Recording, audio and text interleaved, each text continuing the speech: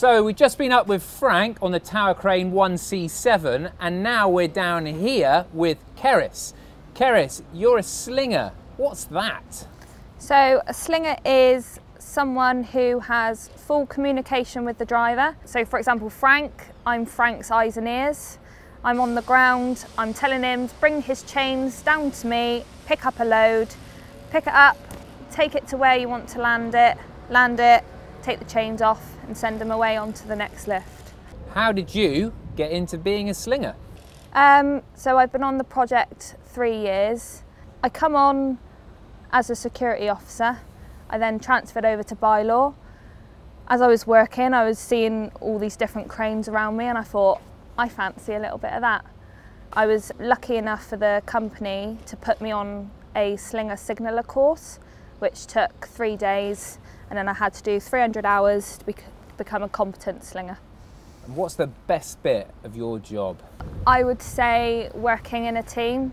You have to be very confident, trustworthy, and just have basically a lot of respect for the drivers, your other slingers, because they're at your beck and call really. Talked about communication. Yeah. So obviously we were up with Frank, really up high.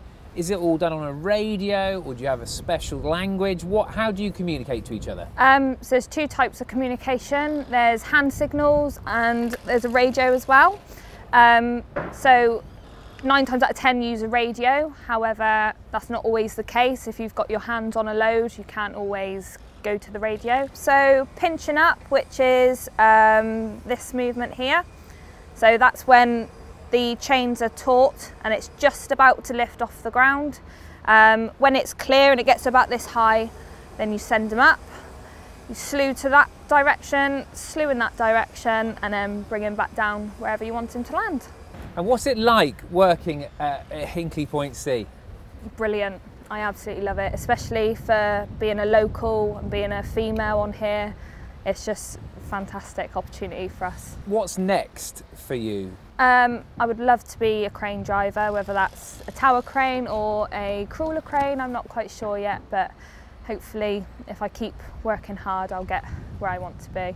I'm sure you will. So it's been amazing to hear from Cerris.